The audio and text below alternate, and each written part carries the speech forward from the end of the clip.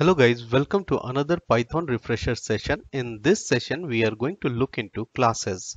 So let's jump into the Jupyter notebook and from where we will discuss about classes and the objects. But prior to jumping into the Jupyter notebook, I wanted to remind you classes and objects are part of object-oriented programming and I have a detailed course on this topic, that is Learn to Code from Scratch with Python 3.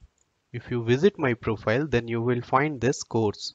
If you are new to the programming background, then I would suggest that you should go through this course, then come back to data analysis course.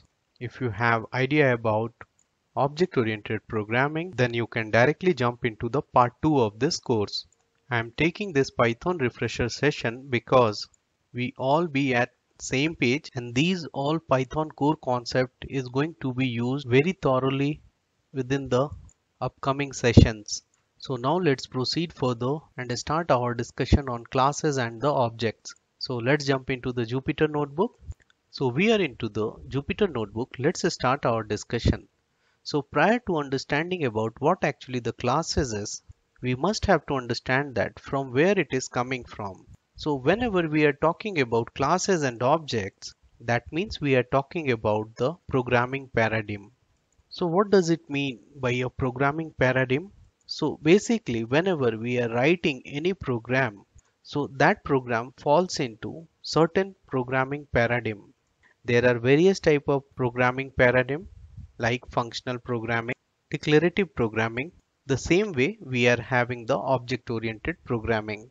All these concepts I have discussed thoroughly in one of my course which I have already mentioned. If you want to look into those, then please go through that course first and then come back to this course. So now let's talk about object-oriented programming paradigm. So whenever we are talking about object-oriented programming paradigm, in this way of programming paradigm, we basically organize our program around the objects rather than function and logic. The core concept of object-oriented programming paradigm is classes and the objects. So now the next question over here is what actually the class is. So if you go by definition, a class is a template for creating objects. So whenever if you are creating a class, then you define various properties of that particular object along with the behavior of that particular object in terms of methods. In this session, we will look into how to create classes and how to define properties for that particular class and how we can create the methods which will define the behavior of the class. So we have done enough of talk now. So what we will do, we will create a class and within that class we are going to introduce some properties.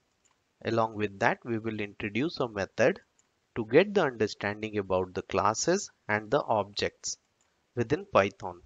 So to make the example very simple, I am going to create a class called employee.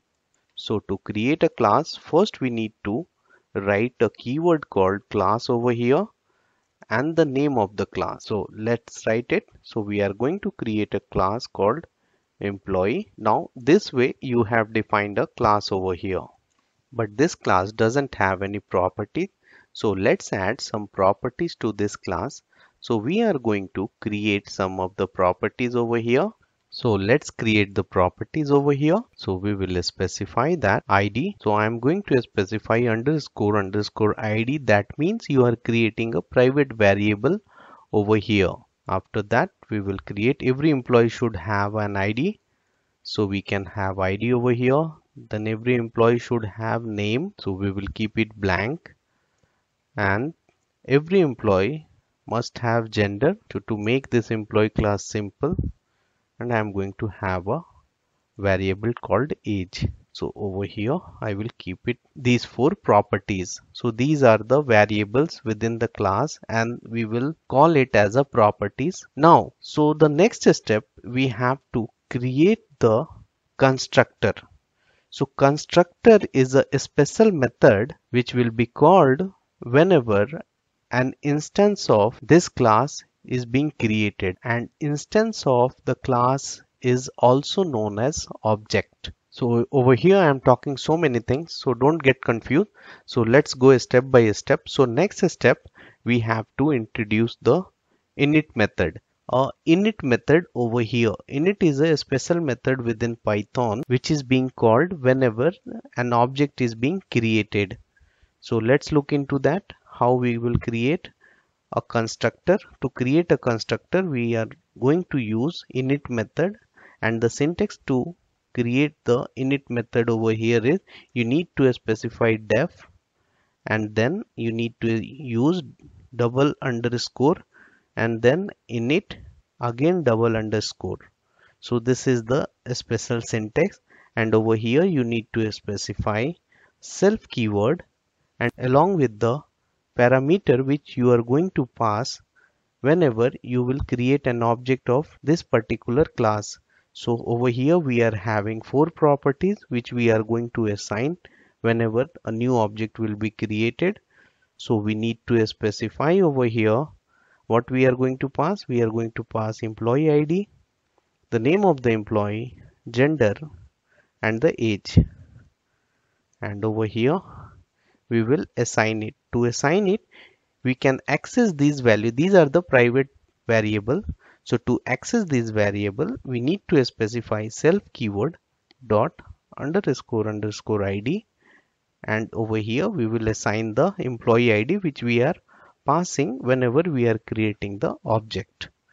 So again we need to specify over here self underscore underscore name equal to name. Another variable, another properties you can say we are having is the gender, and gender over here we will specify like this. Same is the case with age. So here age equal to age. So now whenever we will create an object, so these value we need to specify, and these value get set within these private variables. So this is one of the way you can initialize the object with the values. So now the next step, we are going to introduce one behavioral function within this class, and that behavioral function is show data. So employee information we can tell that. So we will specify show emp info, and this will print the detail about the employee. So how we will create it? So let's look into that. So as I already said that it is a part of this particular class, so we must have to specify a special keyword so that it will understand that this is a method within this class. So you need to specify self over here, and after that we will print all these information which we have passed through the object. So how we can print it? So let's format some of the print statement over here. So we need to specify print. First thing we are going to print is the emp id. So type employee id, and then I am going to print over here colon. After that the information self dot underscore underscore id. Copy paste it so that we can save the time. Control V, Control V, Control V.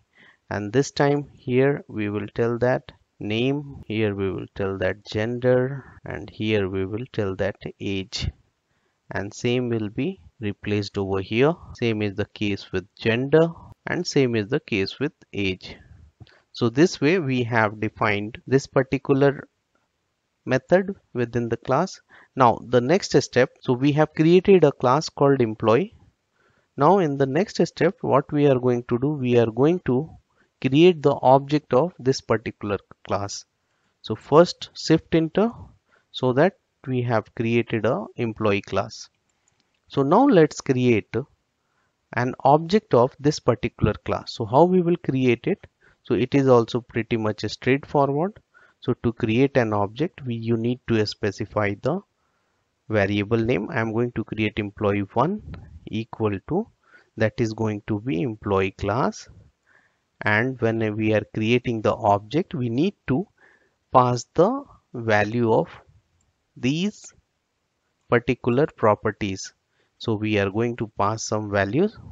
So here I am going to specify this value. This is my employee ID, and name is Oliver, and gender is male, and age we can tell that 45 years. So now shift enter. So an object is being created. Now let's check the type of this particular object first. So let's type it emp1 here type. So let's look into that what type of this object is. Shift enter. Then you will see that here this object is a type of employee which we have created. Now this is about creation of the object. So now I want to call this method. So how we can call this method? With the help of object. So we will tell that emp1 dot type show. So the moment you will type show and click tab, then it will take the entire name of the method. So now you can put the parenthesis to call this method and shift enter.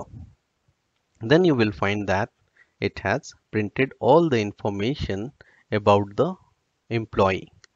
So this is the beauty of class object paradigm, or say object oriented programming paradigm, where you can create your own data type, like we have created employee as our custom data type, and this data type contains some properties and some behaviors.